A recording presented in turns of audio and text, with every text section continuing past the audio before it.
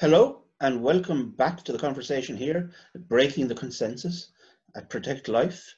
Today I'm delighted to be able to be talking to David Mullins. David's in Arklow, and he is going to talk about the ethical implications that we need to consider at this time of the pandemic.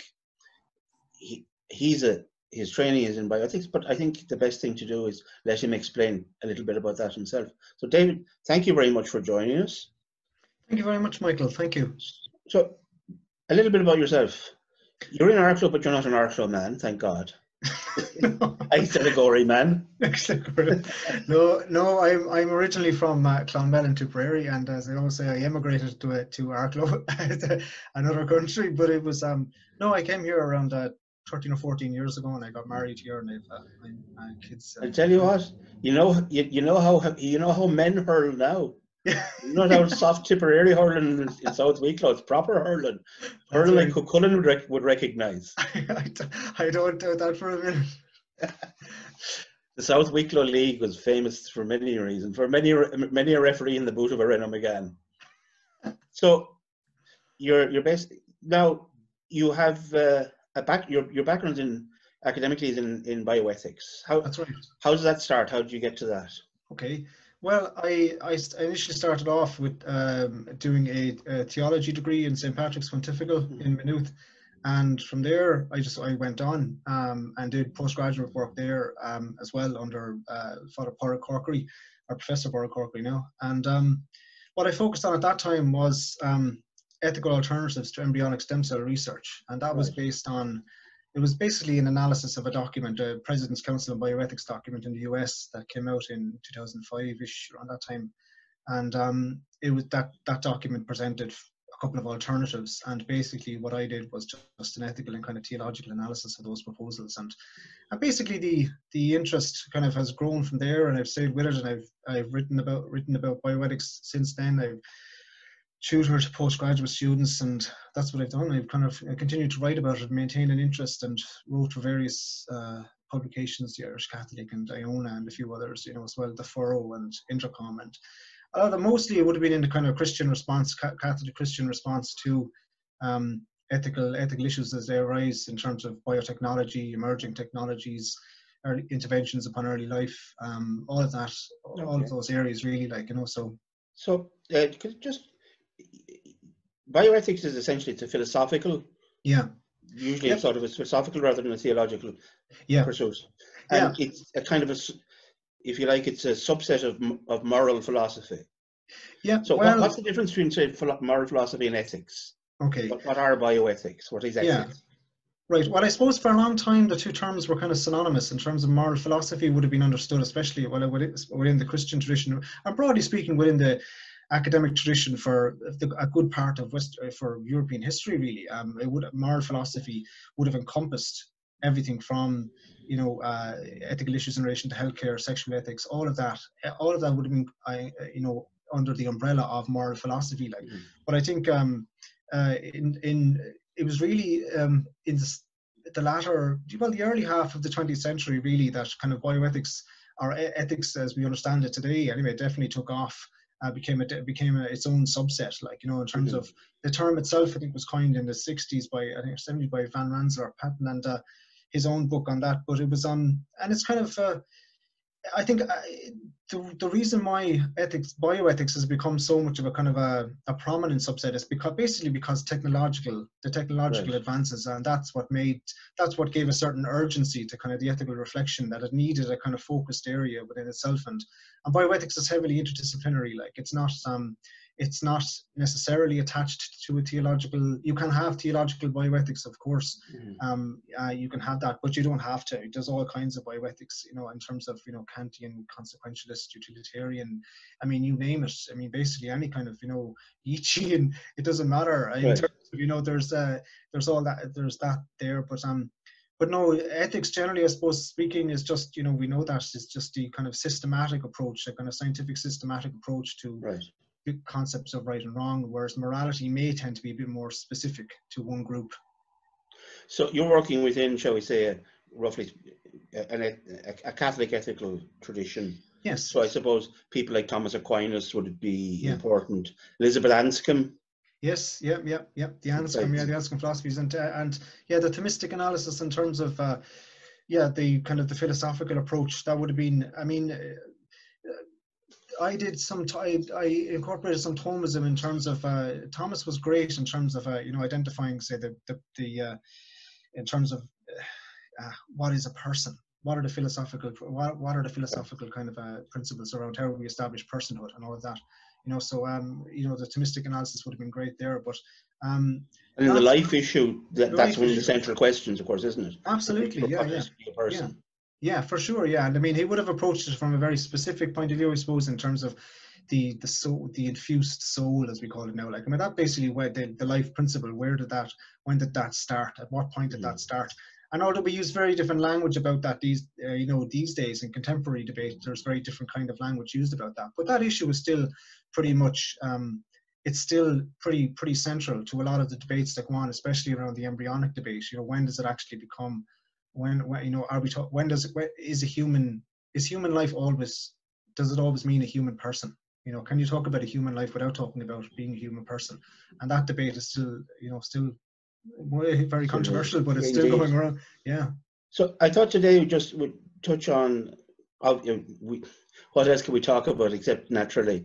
Yes. Yeah. The pandemic. This is where we are, and it's throwing up a lot of different issues. And I suppose one of the reasons why, in a way, we do ethics, we do philosophy, is to have a preparation so that we don't have to work out the answer right now. And although at the times it feels like that's what we're doing, people are being presented with a question, and it's like they're working in a vacuum.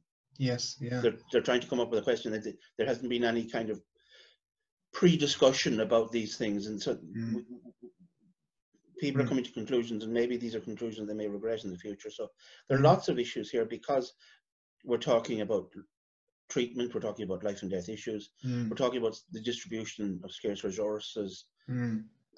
All of these, they're difficult, and I suppose it's fair to say that it would be wrong to expect that we're going to get simple, clear-cut answers a lot of the time. Yeah, I agree. I think that there is you can have a clarity of vision, but that doesn't kind of detract from the complexity in terms of how the clarity or the vision is applied within individual circumstances, and that's what happens. And I think you're right that, you know, we do have a kind of the pandemic has kind of forced us to confront, you know, especially what are our ethical priorities, you know. And I remember some years ago there was an English philosopher, Mary Midgley, and she wrote a book, you know, on basically philosophical, different aspects of philosophical debates, but she used a good kind of handy analogy. She said it was like a bit like philosophy and ethics in times like this is a bit like, she called it philosophical plumbing.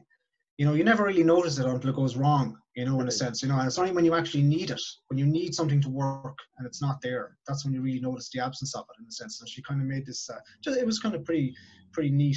But she, but I do agree, like in terms of, and in some ways we're kind of quite lucky here, in the sense that, especially from the Judeo-Christian, the Western tradition, like we've had a long experience of dealing with this, like, and that's by virtue of a lot of things, especially the sheer longevity of the church as an institution, that for many centuries it's engaged in philosophical and theological consideration of these issues. And then, again, they may not be framed in exactly in these terms, but some of them would. And certainly the church was around in the original, you know, the Black Plague, all of that, and the bubonic plague and everything else. And it was so a lot of, they would have had, and obviously the Spanish flu, you know, so the church would have been engaged in a lot of ethical discourse around that time, and that's all contributed to where we are today. It's certainly, you know. So you mentioned the Spanish flu. I mean, was there a lot of ethical debate around that? I think there was, in the sense like there wasn't. I mean, in terms of ethical debates in the context of what we know today, in terms of, you know, kind of this the prominence of it. But I definitely think that there was a certain understanding within medical care about how do we prioritize care. All of those debates have been going on for a long time. I think that they didn't just emerge out of nowhere, like, in a sense, and especially. Sorry, we're talking about, you're touching on the medical. So I suppose one of the most pressing issues that we're facing is this issue of triage, to call it that. So could you just talk about triage as a general idea and how you approach ethically to explain what triage is and how you approach it as from an ethical point of view. So triage basically is in a situation where you're kind of confronted with limited resources or limited capacity to intervene in a heavily heavily pressurized environment. Like, so for example, I mean, and most triage situations are not related to, say, pandemics or epidemics. Most triage situations within hospitals are based around, major public incidents, like in terms of a terrorist event or a major, transport accident where a hospital or a care facility is immediately overwhelmed, and it's not prepared. So you have to start making radical choices around, okay, we have limited capacity for intervention. How do we assess and score and prioritize those interventions, and what are the criteria that we use to do that? And in terms of the pandemic today, a lot of that is around trying to, there are established principles and our own, I mean, the Department of Health has issued its own ethical guidance for pandemics, and there's a lot of great stuff in that. It doesn't get into too many particulars in terms of the clinical side of things. It leaves that, but just, it provides a kind of good ethical framework. But within a triage situation, I suppose what you're talking about is, again, the difficulty is, how do we prioritize intervention? And one of the ways, which is kind of quite interesting, that has been devised to avoid a clash between the ethical and the clinical in a triage situation, is to apply something like what they call this sequestration of organ failure. So the SOFA analysis. Okay, so they have these clinical markers. You get an analysis taken maybe from the liver or the kidneys of each of the patients, and by that you establish an order or a ranking about who say mortality markers. It's a kind of it's a bit insensitive, but that's the way it's understood. That's the terminology that's used, so you're able to define at a clinical level who's at greatest risk, and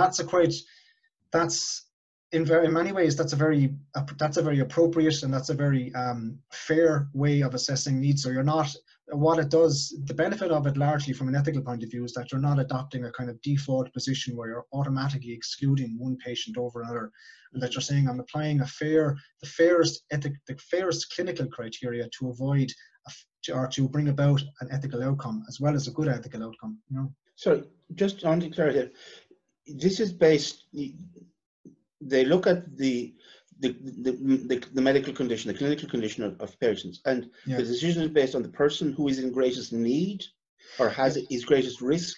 Yeah, well, that's what they try to establish through the SOFA analysis of sequestration of organ failure. So they say, from a clinical point of view, from a medical point of view, how can we choose who to intervene upon? Okay, so they apply the SOFA analysis, and they say, there's 3 patients come in, 2 patients, and it could be, no matter what we do, they may not survive. There's a 5% chance of survival, but the SOFA analysis has revealed that, the clinical markers have revealed that, say, in patient number 3, there's a 60% chance of survival if we intervene at this, and that's how they, that's one way that they can choose to kind of provide, or to avoid any direct clash emerging between the clinical and the ethical. It's not perfect. It's not a perfect thing, and I think I've written a bit about this lately, where it's kind of, for example, I mean, one of the obvious difficulties that emerges is, what if the 3 people all emerge with the same SOFA score, for want of a better phrase? What happens in that situation? How do you prioritize? And then there's other kind of, other ethical considerations have to come into play. For example, say, one of the examples I gave recently was, what if one of the 3 patients was, all things being equal, what if one of the patients was an acclaimed virologist on the cusp of making a breakthrough for a vaccine? Should he or she be prioritized for care in that sense? And I think that you probably could prioritize if the SOFA score emerged equally. You could probably do that ethically and fairly. But one of the dangers there is that, again, you kind of have to be careful that you're not avoiding a kind of a utilitarian thing, or a kind of a status approach to somebody, that just simply because of their status as an acclaimed virologist, in quotes, that they're kind of deserve or are necessarily in that condition. So, okay, on this basis, you were saying there are 2 aspects, I think, to what you're saying. First is the likelihood that an intervention will be successful is part of the equation. Yes. But also, on the other hand, you also consider the necessity for, so if somebody is, shall we say, less severely ill than the other person, but the other person, if they get treatment more quickly, has a decent chance of survival, you treat the more serious, the person who's more seriously ill first. Yes, yeah, and that's, and I mean, obviously those things wouldn't necessarily. These are very, they're considerations that are specific to triage situations more, you know, or generally speaking, environments of limited resources, like, you know, in that sense. But it wouldn't be a general approach, like we would be prioritizing one patient over another. But generally speaking, I mean, that's the way it is in hospital, you know, and in clinical settings like that. The patient who presents with most obvious need and who has. But I think it's a greater, you know, if they can establish the greater survival possibilities, you know, if they can establish that clinically, like, you know, that we see that. Okay, kind of, but okay, we're talking about, this is classically in the situation where there's been a massive accident or a terrorist explosion or something, and you're talking about a hospital. We've seen it in movies. You've seen war films all the time. Yeah. Guys going on triaging and you know, shouting, this guy, he needs this, get him to there, whatever. It's all high activity. But that's not what we're talking about at the moment here. If we look, say, in the case in Ireland, we're looking at the case in other cases. One of the great concerns has been to make sure that the health system wasn't overwhelmed. So you didn't actually reach a point where you actually had triage happening in the hospitals. But that hospital beds were made, the hospital system was kept intact. We had beds available, we had capacity, we had ICU capacity. And one of the things that meant that there was a kind of a pre-triage happening, possibly. Yes. And so decisions were being made in some jurisdictions, for example, decisions were made that people over the age of 80 would not be sent to hospital. Yeah. That people between the ages of 60 and 80 who were suffering another condition would not be sent to hospital. And that was, in a sense, that was being done on the basis that this would maintain the integrity of the health system and it wouldn't be overwhelmed. Now, my first question is, how do you, that's a slightly different kind of a choice there, isn't it? Yes. Yeah. Yeah, it is. And the second, and I'll let you, you know, the part two of that is, we're now in a situation where, whatever this means, we flatten the curve. We have actually far more capacity than we thought we were going to have. Yes, yeah. We have empty hospitals, in fact, all over the place. The private hospitals are empty. Step-down facilities in Gorey and Wexford are empty. And yet the same process seems to be going ahead with the triaging of people not being admitted to ICU. And one of the principal operant factors in this seems to be age. Yeah. How do you react to that? Yeah, I certainly think that it's very difficult, if not impossible, certainly from the tradition I come from, to justify age as a per se basis to exclude people from treatment. That you should not do that. I think I just don't think that that's either ethically or even clinically defensible in terms of as a viable approach. Now, I'm not a clinician, okay, but I'm just making a kind of an ethical assessment of it, because one of the immediate difficulties with that jumps out for me is age. Of course, age to some degree must be taken into account, okay, but it shouldn't be the first and last consideration. Because, say, for example, you have ethicists like the Swedish ethicist Lars Sandman. Okay, he's been very heavily kind of involved in drawing up the Swedish model. Now, it's not, you know, we would have maybe some problems with it, but one of the difficulties there that he's identified, for example, is to say that, okay, if you're approaching age from, say, there's biological age and there's chronological age. Okay, so the biological age, you could be 20 or 30, you know, in chronological years, but your biological age could be far more than that. You could be 60, 70, 80, and in chronological terms, but your biological age could be far lower than that. So it's not as simple as just saying, okay, you were born in 1920, whatever, you know, or in 1940, say, whatever, and therefore you were automatically excluded. I think that you cannot really adopt, it's not really ethically credible or it shouldn't be anyway, I don't think, to adopt a position where you're just to default excluding people on the basis of age, that it's far more complicated than that, than instead of like I said, just automatically excluding people. In that context, it seems like age is being used in an excessively arbitrary way. Absolutely, yeah. Well, that's the fear, that's the concern, isn't it? I mean, in terms of, we've seen that here in terms of our own public response, that within the nursing homes and with other non-acute kind of residential settings, that people were kind of it's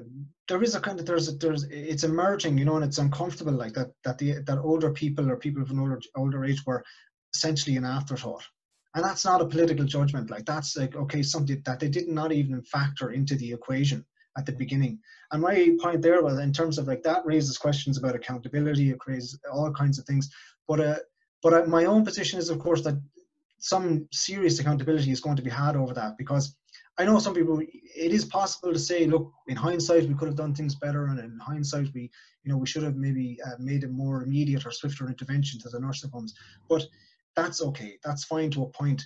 But I think where foresight was possible, you should not have the excuse of hindsight, that we only had hindsight. And foresight was absolutely possible in this case, and certainly in the cases of the nursing homes here. Foresight was possible. We knew from the beginning that COVID disproportionately attacked the older members of our communities, and those with quote underlying conditions, are immunosuppressed. So that foresight was there from the beginning. So there's going to have to be a reckoning, I think, a moral or ethical reckoning at some stage about the approach that we've taken to residents of nursing homes. When people think, oh well, we couldn't have known, I frankly think that's nonsense. Yes. Every government in the developed world has a plan for a pandemic. Mm-hmm. So some of you've plans for pandemics, you've plans for chemical war, you have nuclear accidents. All these things, they're on fire, and you're aware of the things you're going to need. We were told 2 months ago that we had no problems with supplies for PPE, all these things. But here's from an ethical conundrum. Some people have been criticizing the care homes and other facilities for not themselves being more prudential in their approach. But the response I've been hearing is that, well, we went to our supplier to buy this equipment, to buy these protective equipment, and we're told, no, we've been given instructions only to sell to the state. So essentially the state was blocking supply from precisely those institutions which were involved in the care of the people which everybody knew were the most vulnerable. Does that strike you as ethical behavior? No, it doesn't strike me as ethical behavior if it can be established that was actually, if that established that was the case. And I think it is looking increasingly likely, because I think I do understand, and I do feel that there is a great merit to the objection that's being raised by the nursing home sector at the moment, because I mean, it is just not comparing in a sense, like in terms of purchasing power, in terms of coordinating power, in terms of all of that. I mean, this is what's one of the criticisms that's being leveled, say, within the US system, that the states are, that this kind of to and fro back between the state and the federal level, that the states are saying, we'll do our bit, but ultimately the state at that level, at the federal level, has to, that is the one with the purchasing and the coordinating power, and when we get it. And I think so the nursing homes, I mean, how could the nursing homes compete with the purchasing power, with the coordinating power, or the intervention power of the state? They just can't. They can't do that. And it is unfair. I think it is unfair, and it's unjust to start to engage in a kind of if it is going on, which it seems to be, a kind of a blame game, shifting of responsibility back on for this really tragic kind of situation that's emerging within the care homes, back onto the providers themselves, when it actually, I mean, you should only be accountable for the things that you can responsibly respond to, and it is unfair then to demand accountability or to impose blame on the care homes, for actions that maybe they could do nothing about, or could they do very little about. Okay, I'm going to give you an example of a case that has been doing the rounds during these thought experiments that they say. We'll start up. There's an actual example we can work with, which was in Italy some weeks ago. A priest An elderly priest was on a respirator, I think, and a young person came in who was in critical condition, and the priest volunteered. He more than volunteered, rather said he wanted the respirator. There wasn't another respirator available to be given to this young man, in the knowledge that this almost certainly meant that he would die. Now that's one case. That's a voluntary action. The ethics of that's his case. But the other case is, say you have a situation where you have an 80-year-old woman, 80-year-old man, whatever, very seriously ill and on a respirator. A 5-year-old child is brought in to the ICU. There is no respirator. The chances of the older person surviving are debatable, whether or not this is going to be a good or positive outcome. Some people have been arguing that it would be ethical in this situation to remove the respiration support from the woman to give it to the child. Now, if it was a case where the two came in together, both came in together, and you were making the kind of assessment that you were talking about first, where instead you're adding up a score, that you could maybe you could say, well, in that case, we're going to give the respirator to the 5-year-old child. But this is a fundamentally different question, isn't it? Yes, absolutely. Yeah. Or it seems to me it is anyway. You tell me. No. I think that is absolutely. It is a very different situation, and it's a very obviously a very difficult situation, and that brings us back again to that point that just that you may have ethical clarity and ethical guidance in certain issues does not take away from how difficult and how complex these situations are. But I think one of the things just strikes me there, just off the top of my head, is like that. It would be still very difficult to justify removing the ventilator from, involuntarily removing the ventilator from, say, the 20-year-old, because that would mean you're essentially saying that we're going to kill you. We're going to kill you to save this person's. It's not a matter of we're going to reduce your care, but we're actually going to end your life to save this person's life. In a direct and intentional way. Okay, maybe that's something we should talk about there. There's ordinary and extraordinary means. Yes. Now, my understanding is that it's always been the case in the Catholic tradition that you do not necessarily need to go to extraordinary lengths to maintain life. Yes, that's true. But what's the difference between ordinary and extraordinary in this context? Yeah, well, I think that's it. Like that health, life, or health in particular, health is a good, okay, but in terms of the actions that you take to prolong that life, that they can be, that they have to be proportionate and reasonable, but not necessarily overly burdensome, in the sense that they're not bringing about a worse state of affairs within the person. That it's, we're not saying, look, you must cling on to life at all costs, that the interventions can actually be, they can be quite brutal in the sense, like that if you're saying, that we're just not, we're not going to let you go, or that every intervention, it's not morally necessary to make every single intervention that's possible. So I mean, some of them though are basic in terms of the extraordinary and ordinary interventions. I mean, a lot of that arose from, say, the artificial nutrition and hydration debate.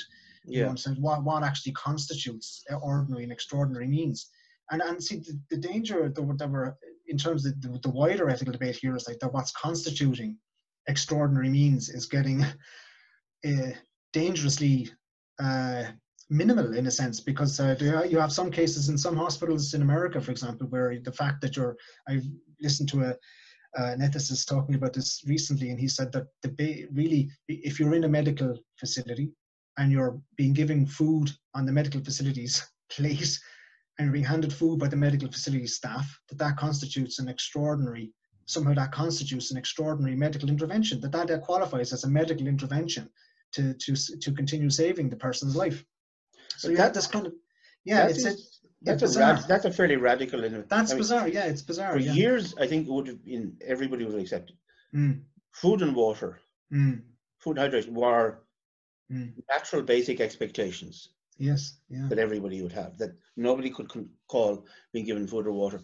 Medication and different types of medication, or different artificial means of respiration or cardiac or whatever, that was different. But food and water is a basic. Okay, Yeah. well, I want to take that point and bring on a bit there, but I'll ask you the question first, which will bring me to the issue of what we're talking about here as regards what constitutes extraordinary means. We're talking here about a situation where there is an infectious disease, right? Now, if you are a healthcare worker, say you're a doctor or a nurse, what kind of ethical limits are there? To what extent can we ask them to expose themselves to the risk of infection? Is it the case, or it seems to me to be the case, that if you're a doctor or a nurse, in a sense, now only in a sense, I won't push it too far, it's a little bit like being a soldier. You go into that, you join the army under the understanding that circumstances will arise where you may have to put yourself in danger, physical danger, because that's your soldier. If you go into medicine, if you work, there is that you are going to be exposed, or there has to be greater expectation that you're going to be in a situation where you may be exposed to infection or to disease, that somebody who is an accountant or an Irish teacher wouldn't normally be expected to. So, or is there the same ethical expectation? Can they say that we have the same rights of protection as everybody else? Or what are the ethical duties they have towards patients? Is there a different line there if you're a doctor or a patient, a doctor or a nurse? Yes, I think at the institutional level, and also that they would institutions, hospitals as institutions or care centres, that they do obviously have a duty of care toward their staff. Okay, but the staff also have a duty of care toward their own life, and part of the duty of care toward their life is because they want to maintain the capacity to intervene with or to make care interventions on your life. So there is a kind of heightened. I know what you're saying, that there is a kind of, because they've entered into that situation voluntarily, but so they're in a sense, well, look, this was part of it, and you must have known that. And but okay, I'll give you an example. Yeah, maybe it's a question of degree of risk and degree of.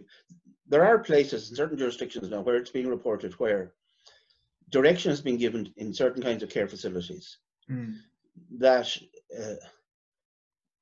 everybody in the facility is to be treated as if they are infectious, and there is a blanket DNR in place. DNR being do not resuscitate, which means that in certain situations, fairly commonplace situations where they would normally use CPR, CPR has been not being used, even though there are cases that are occurring where normal procedure would mean, and the person would recover, that there was a mechanical failure, that you're dealing with people who are maybe elderly or maybe ill or may have other issues. They may be in care not because either of age or of physical illness, but other issues.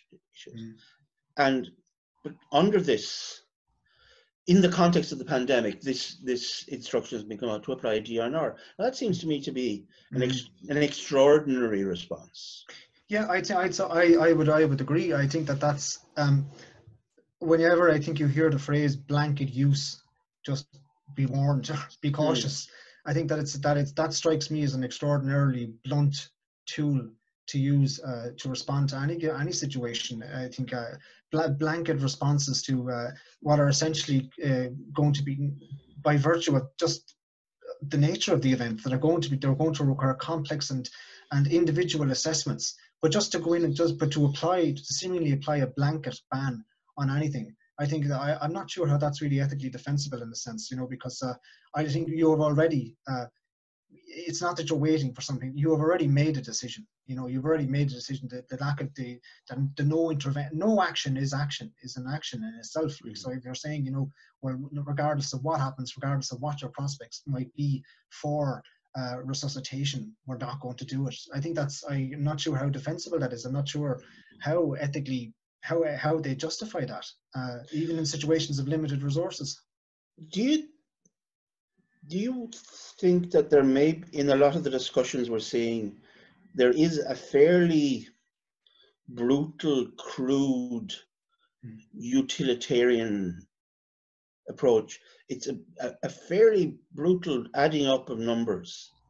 And that age that we have, there's something about our culture which has really devalued people over a certain age, that you start, it's somehow, there's a bell curve, we reach a certain point at which we're valuable, and then we just decline. That the culture really has lost, or is losing value in parts for people who are of a certain age.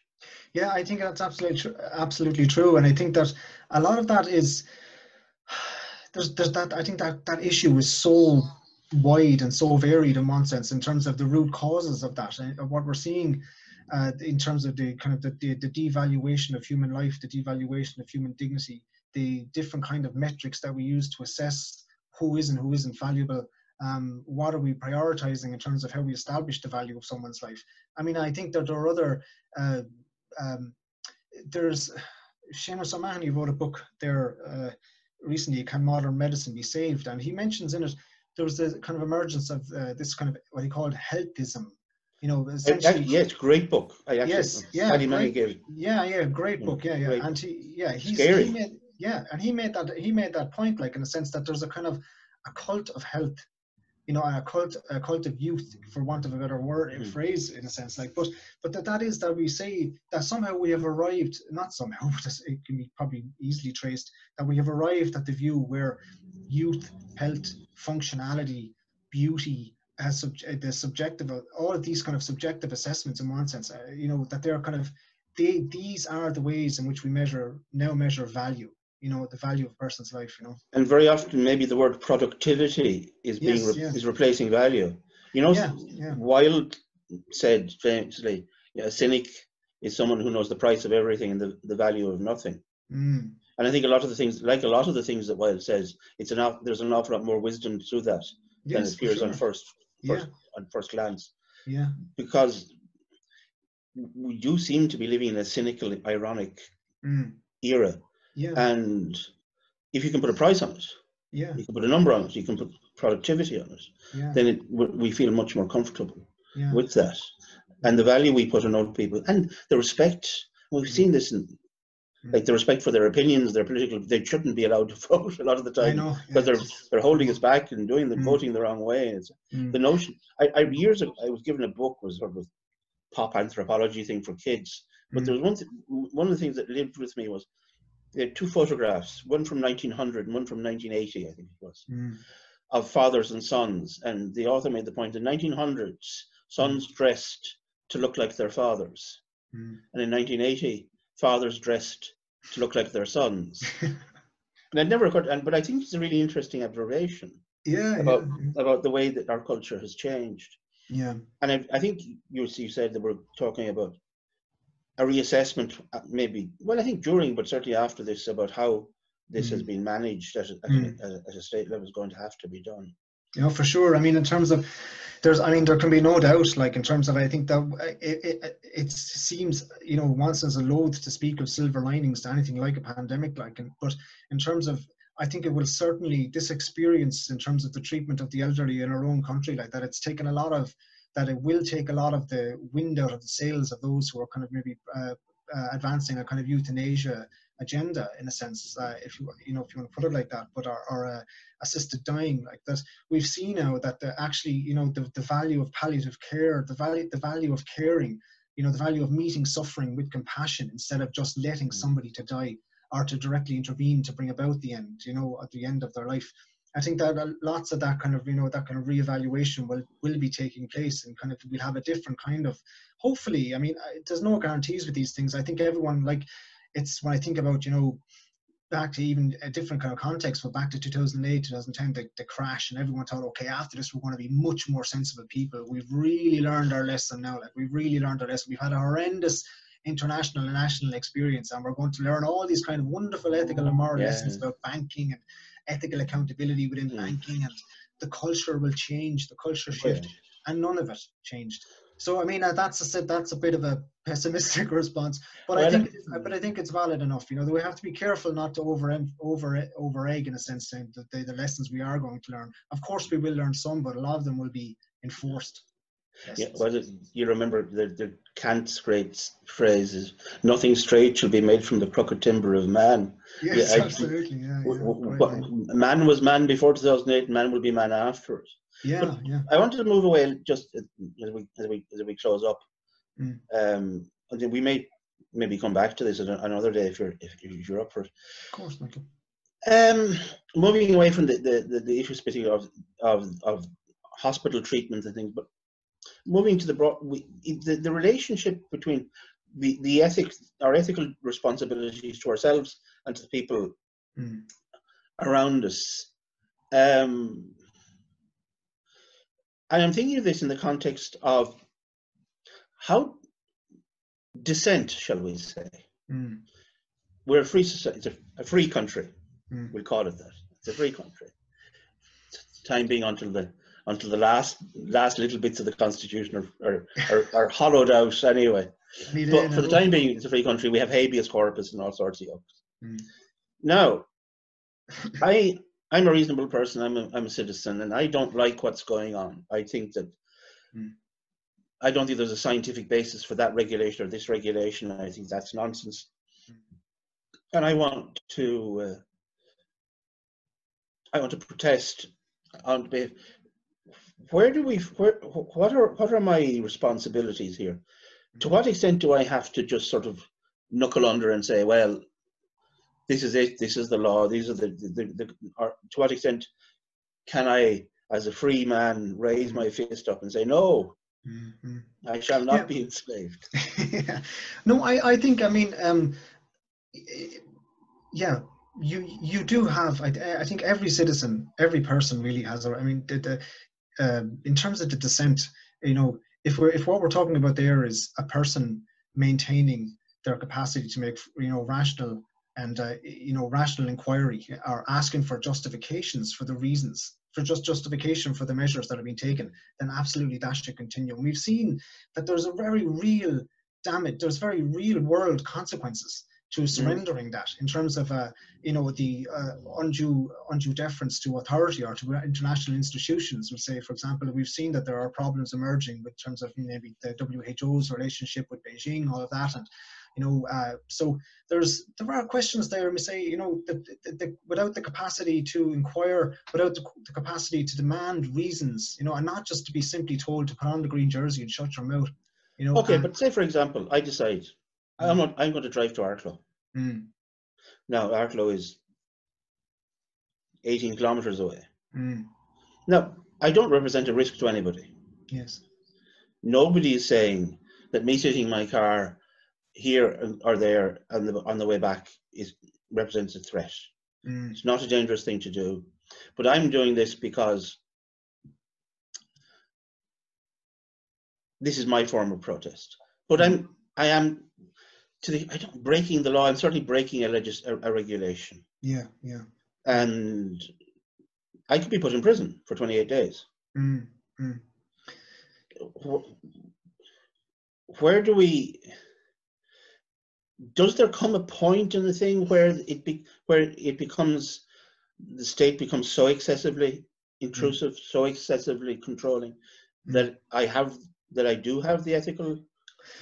Yeah, I think you always have that. I think there's never really a situation where people can simply abandon their responsibility to critically inquire and to look for reasons why a certain measure is taken, or what's the justification for it, like I said. But I think the danger is, you know, that, and a lot of that, if we don't do that, there's that kind of Gramscian notion where, you know, the kind of pepperoni, you're kind of slicing off liberty one bit at a time, and before you know it, where are we, kind of thing. And that's not to over kind of exaggerate it, because I mean, in a sense, this is within a social context, this is how it happens. Liberty is often, I mean, I think Lord Sumption in the UK made that statement. He said that this is actually how it happens, that people have this idea that if somebody came and said to me, I want to take away all of your liberty, I would revolt. But somehow we have arrived at a situation where they didn't have to come and say it. We gave that right to them. And yes, we don't seem to be standing back or stepping up and saying, do you know what, I'd like actually a stronger justification for what you're saying there. And that's where you see there are ethical issues around transparency and accountability in government institutions or civic institutions. Like, you know, so it's all very well asking us to display civic solidarity. That's fine. We need to do that at some level. But should that necessarily lead to a situation where we can say, okay, now I have to just accept what you're saying and that's it?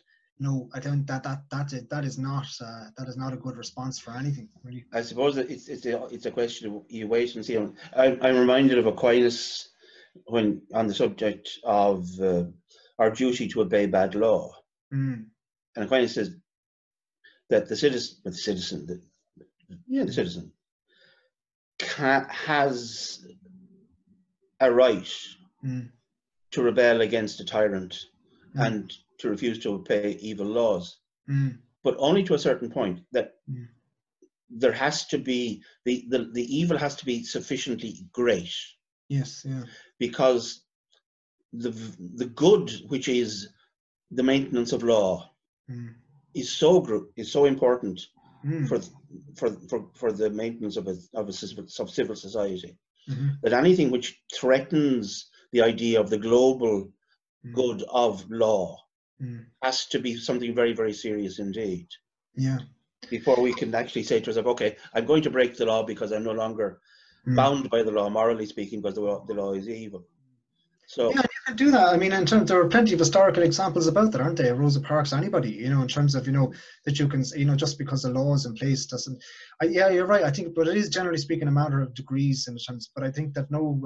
But isn't that the problem, though? As like you say, it's Gramsci and the salami. Absolutely. When they come for these things, they won't come with two fists out to grab it. It'll be slice by slice by slice. Yeah, that's it. And I think there's plenty of examples. We don't have to look to Gramsci either. I mean, a lot of the situation like that in the, you know, in terms of the Jonah Goldberg wrote a great book on that kind of liberal tyranny kind of, you know, kind of a sense. And a lot of the history there, a lot of that is on the left, which is uncomfortable reading for them in a sense. Like, but it's nevertheless there's plenty of history. Okay, I'll ask you one last question and then I'll release you. You're talking with lots of people of ethical, individually as citizens, we have ethical responsibilities, nothing to ourselves, but also to the people with whom we share our space, our communities, politicians, healthcare, the police, we all do. Journalists. Okay, as a nation, we maybe at these times have a duty to get together and be gung-ho and cooperate. But do you think is it the case that at a time like this, perhaps journalists have a particular duty to be annoying? Absolutely. I mean, I just wonder if the moment we're seeing a media which is a little bit too compliant, that they have an ethical responsibility to question which is not maybe being pursued. Yeah, I mean, we spoke earlier about blanket bans on DNRs, and I think the same can be said. Like, whenever you see blanket consensus, you should start to be wary of that. Okay, so whenever there's journalistic consensus, I think that there's something wrong.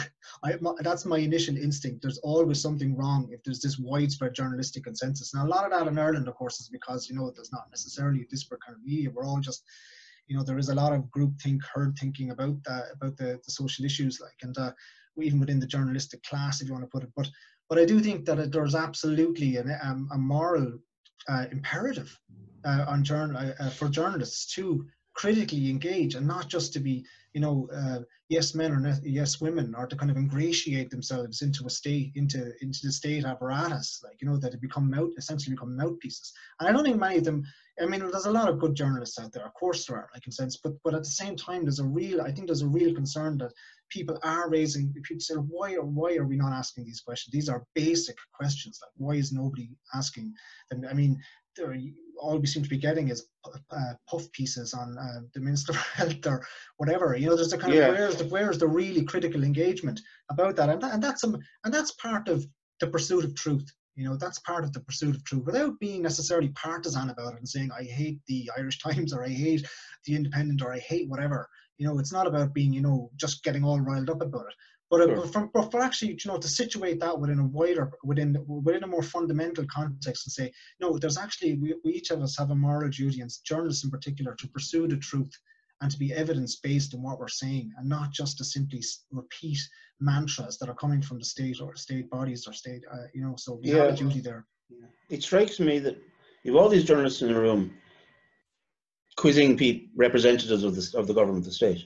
And if this was anything else, the assumption would be that the people in front of you are incompetent, stupid, and corrupt. Yeah, yeah. And they would be desperately trying to catch them out.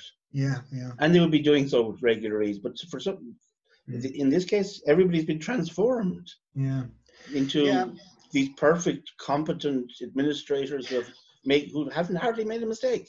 Yeah, and the same people who would have been absolutely tearing strips out of them not 8 weeks ago, you know, before the election, which is often which is really desperately odd. Like, you know, but I think you're right. I mean, there's that you know, assumptions are really bad. Assumptions are bad for bad journalistic practice, and I don't think, you know, in terms of you know, assuming kind of, like I said, competence or whatever.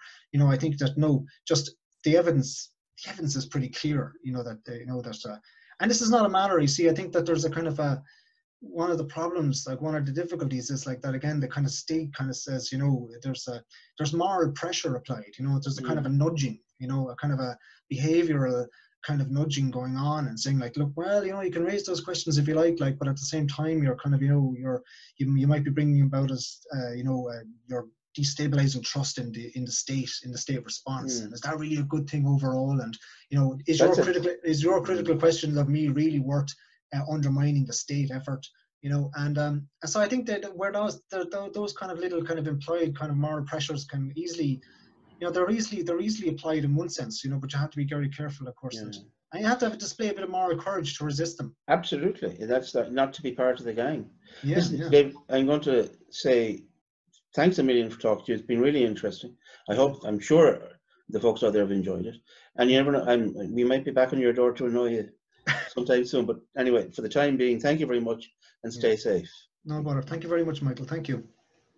Folks, I'd like to thank you again for joining us. I think you'll agree with me, that was an interesting, illuminating, stimulating. Maybe we've come out with as many questions as we've had answers, and that's a good thing.